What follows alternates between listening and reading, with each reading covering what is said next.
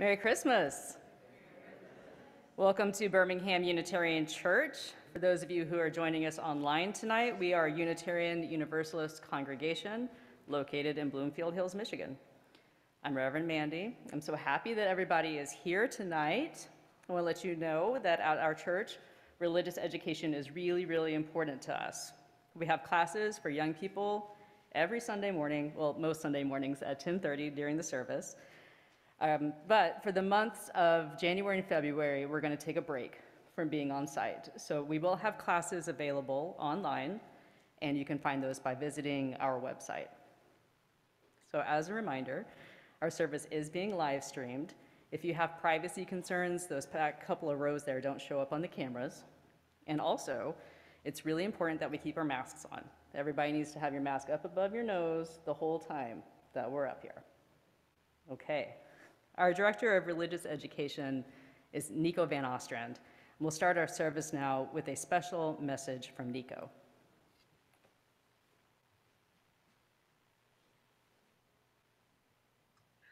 Today, as I have for the past few months, I invite you to take in the time for all ages from your seat, be that at home or in the BUC sanctuary.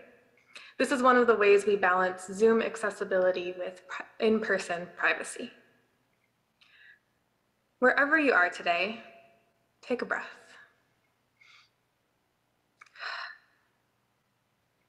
Imagine for a moment whatever words, images, or feelings come to mind when I say community. Community is the core of religious education.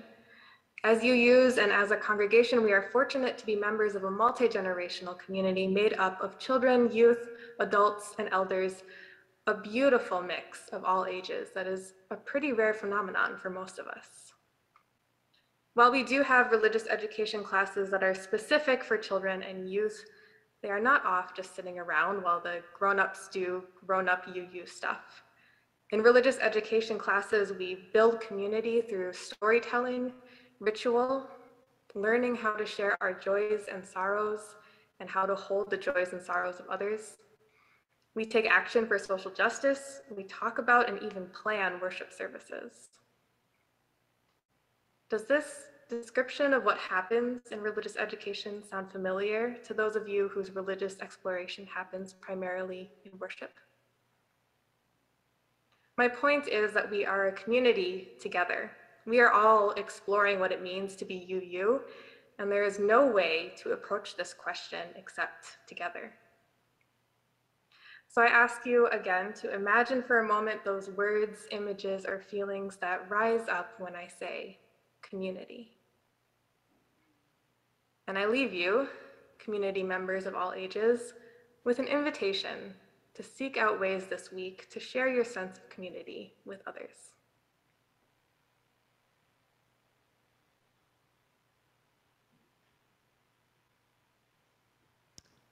It's Christmas Eve and time for Christmas carols, so let's start with Angels We Have Heard on High.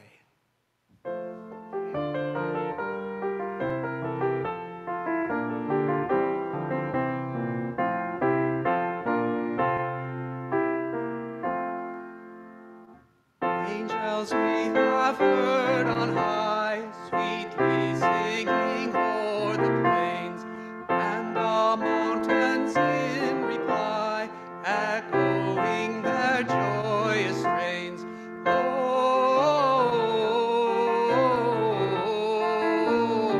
Gloria in excelsis Deo. Gloria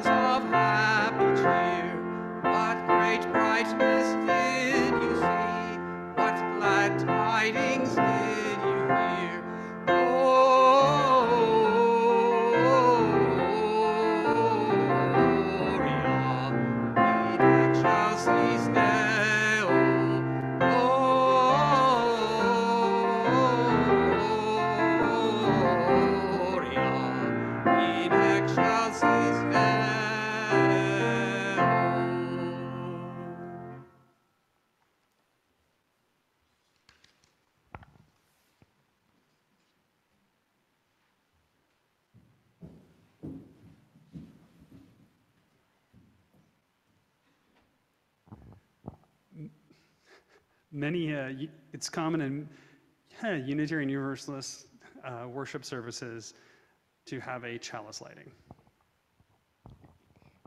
This is a symbol of our free religious faith.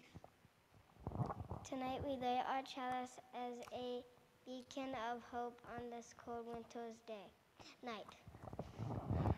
This flame is a reminder of the warmth of community and the promise of new life unfolding.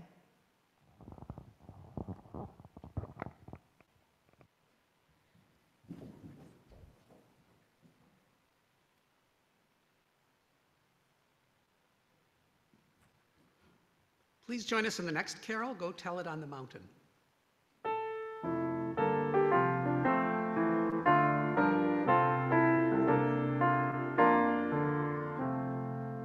Oh, tell it on the mountain, over the hills and everywhere. Oh, tell it on the mountain that Jesus Christ is born. Shepherds watch their watching, or silent flocks by night.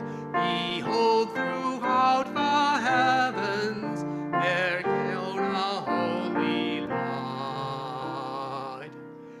Oh, tell it on the mountain, over the hills and everywhere. Oh, tell it on the mountain that Jesus Christ is born. The shepherds feared and trembled when low above the earth rang out the angel chorus that hailed the baby's birth. Oh, tell it on the mountain, over the hills and everywhere.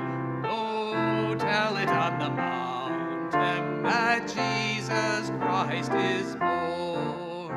Down in a lowly manger, the humble babe was born, and God sent us salvation, that blessed Christmas morn. Oh, tell it on the mountain, over the hills and everywhere.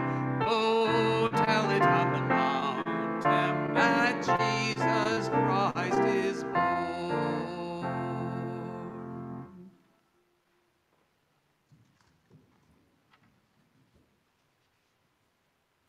The mission of Birmingham Unitarian Church is to create a free and welcoming religious community that encourages lives of integrity, learning, service, and joy. On Sunday mornings, we take up a collection to support our mission. We usually give away half of the money that we collect to nonprofit organizations that share our values. Tonight is special, though. The money that we collect tonight will be used for only our church and programs, like religious education.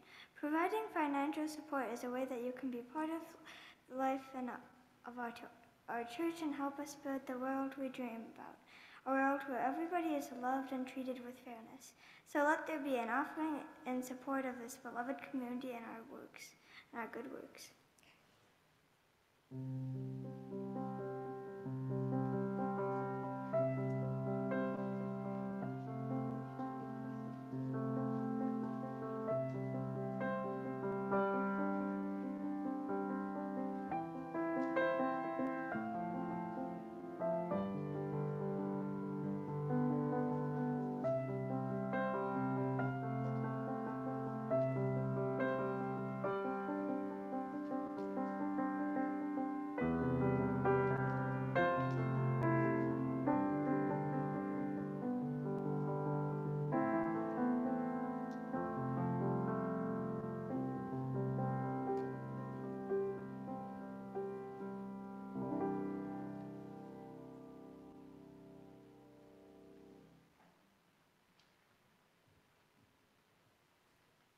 Okay, who's ready to hear a story? Okay, at least 5 of you, good. You're going to have to wake up a little bit. This one involves participation. Oh. So have you ever heard the story about how Jesus was born in a stable? A stable is a type of barn where animals live. It is not a very nice place for a baby to be born, but that's what people say happened. We're about to hear a story about the birth of Jesus, but this is a story that tells about the animals that were in the barn too. They were just as surprised as anyone to see a baby born in a stable. Like I said, I'm going to need some help in telling the story from everyone here in the building. For those of you watching at home, you're just going to have to be super loud so that we can hear you too. Everybody knows that stories are better when they have animal noises, right? Every story. So let's practice making a couple of noises now. I'm going to let you know what noise to make. So first, let's try a donkey. Very good, very good. What about a sheep? Oh, yes, we're very confident with our sheep. How about a dove? Good. Okay, now this is the easy one, a cow. Yes, we got that. Okay, but there's one more step to this because the animals are not always happy in the story. Sometimes they're grumpy. So how does a grumpy donkey sound? And grumpy sheep? Okay, all right, I think you got it. So let's get started, okay? So like I said, this time of year, see a lot of pictures of Jesus being born in a stable, surrounded by animals. But have you ever heard the story of what happened in the stable before Jesus was born? Before they got to the stable, Mary and Joseph had to travel from where they lived, a town called Nazareth, to another town called Bethlehem. They had to walk for about a whole week to get there. And Mary was super pregnant, so she had to ride a donkey because it was too far for her to walk. So it was a happy donkey.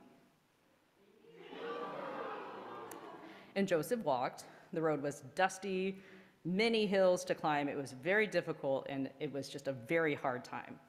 When Mary and Joseph and the donkey arrived at Bethlehem, they were all very tired, but there was no place for them to stay. All the rooms at the inn were taken. Because Mary was about to have her baby, they needed to find a place quick. And an innkeeper felt bad for them, so he offered to let them stay in the stable. It was the only place that there was. There were many, many kinds of animals in the stable. There were cows and sheep and doves and some super, super loud donkeys. Yep. And when the animals heard that there were going to be people in the stable, they grumbled. They were now grumpy cows. And there was one cow in particular who was known to be stubborn, and she was the grumpiest of all of them. And she just knew that those people were going to make changes in her routine and just mess everything up. And the donkeys were grumpy too. I don't think those donkeys are allowed. Grumpy donkeys. Let's hear it. There we go. The donkeys did not want to spend any more time with people because people made them work so hard. And the sheep were grumpy.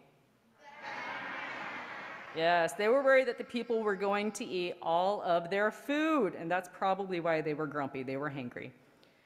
And then there was the dove, and she was the grumpiest of all, which is saying a lot because doves are famous for being peaceful.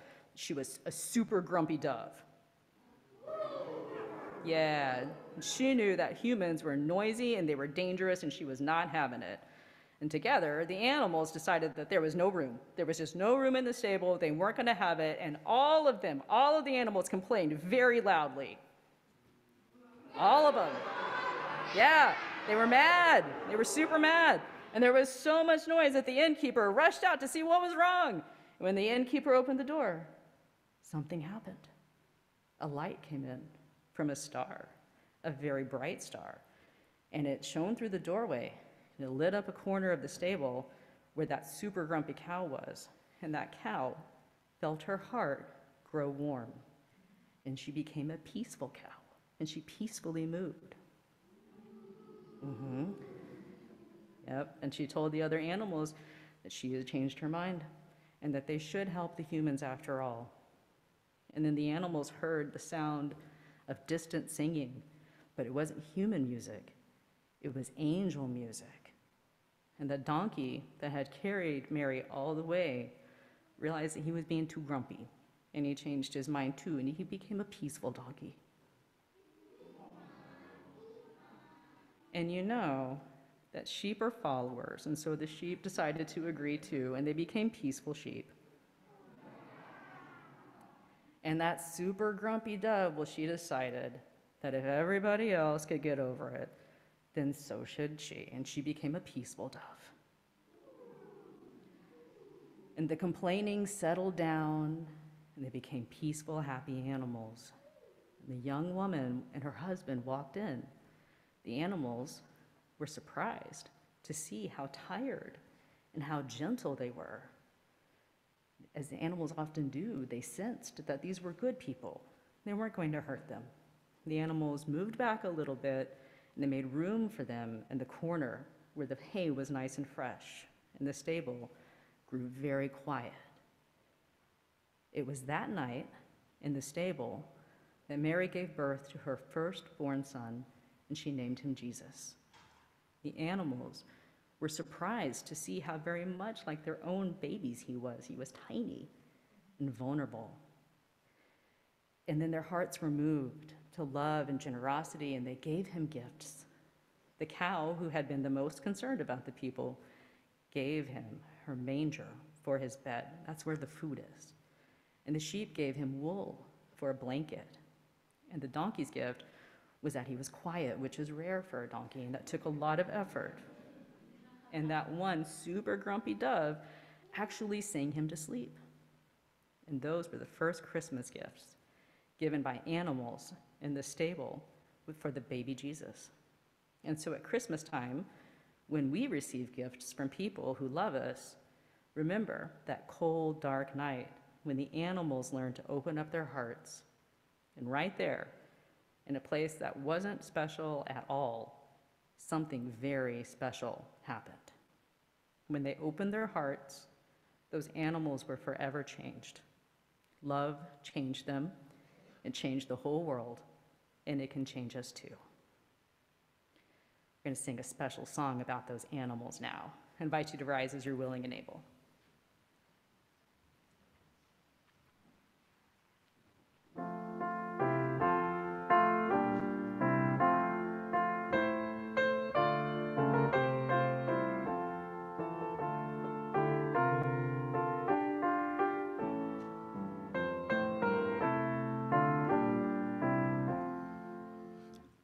Jesus, our brother, kind and good, was humbly born in a stable rude, and the friendly beasts around him stood.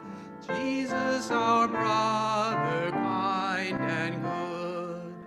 I said the donkey, shaggy and brown, I carried his mother up hill and down.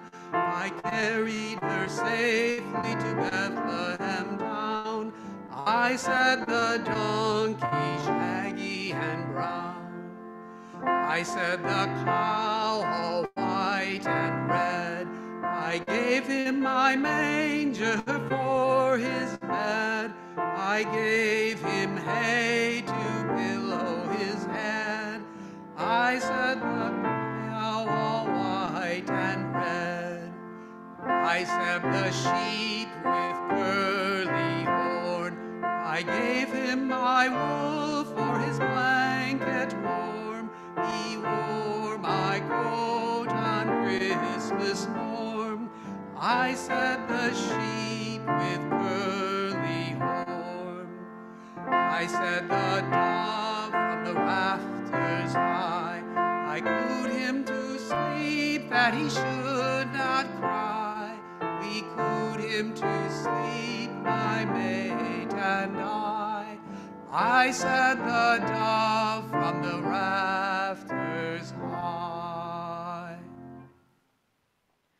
You can be seated, please. I want to make sure that we all heard that story, so I'm going to say just a little bit about it. Tonight, we learned about the unfriendly beasts. We learned that the animals were not excited to share their stable with Mary and Joseph. And the cow was most upset because she knew that humans were going to change the routine. The doves were afraid. The donkeys were resentful, and they were tired of working, and the sheep, who are always hungry, were worried that there just wasn't going to be enough for them. These are some of the same reasons that humans don't like to do new things. Like the cow, we want things to be predictable. Like the doves, we can be distrusting. We can definitely be resentful. And like the sheep, we sometimes have a hard time sharing. But something changed for those animals. They realized that something special was about to happen, and they wanted to be a part of it. In that ordinary stable, the most ordinary of nights, something extraordinary happened because they were willing to let go of their plans. They were willing to let go of their expectations for how life was supposed to be. They simply just opened their hearts to joy and to love. And that's all it took. Just opening their hearts, and love did the rest. And I'd like to think that that's possible for us too, this year especially. We have another carol now. You can rise as you're willing and able. You can also sit down if you don't want to. Please join in the first Noel.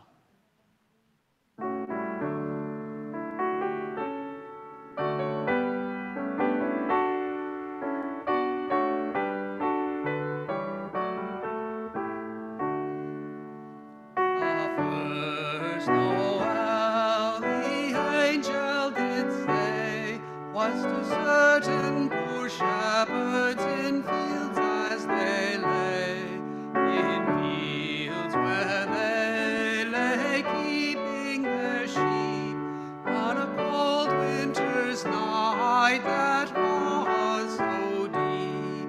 Noel, Noel, Noel, Noel, born is the King of Israel. They looked up and saw a star shining in the east beyond them far, and to the earth it gave great light, and so it continued both day and night. Noel, Noel, Noel, Noel, born is the King of Israel.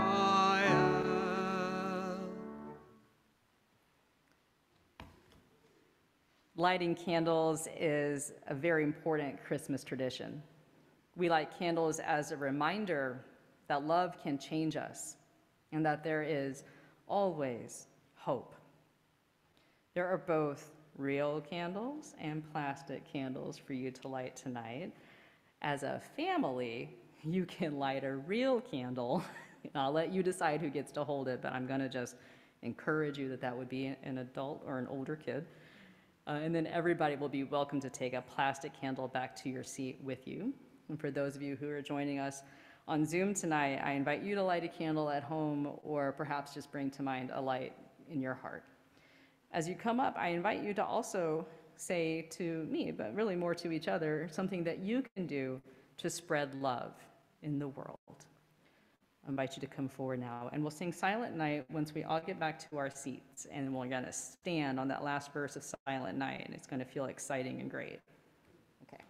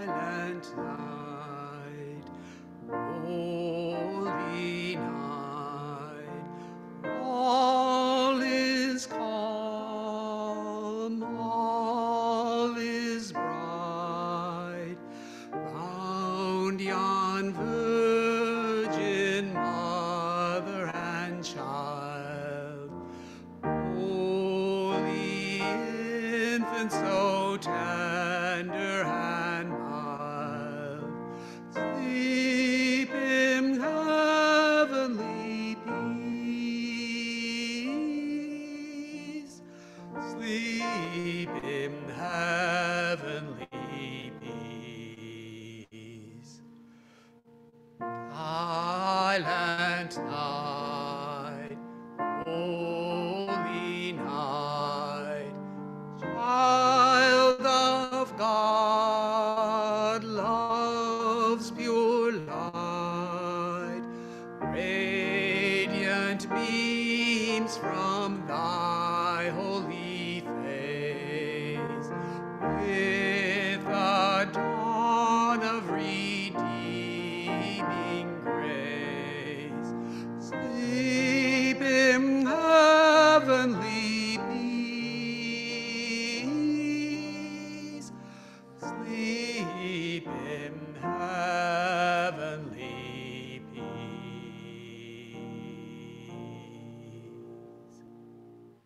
As we go out into this world tonight, take with you some of the hope and the joy that you found here. May you be held in love, may be kept in peace, and may you also have a very Merry Christmas.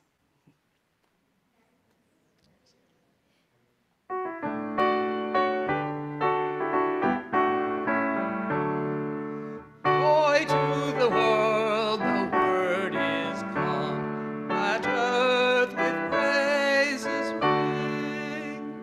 Let every heart prepare a room, and heaven and nature sing, and heaven and nature sing, and heaven and nature sing. Joy to the earth, now gladness reigns, that hearts their songs employ, while fields and floods, rocks, hills and plains repeat the sounding joy, repeat the sounding joy, repeat the sounding joy. Merry Christmas, everybody! Merry Christmas!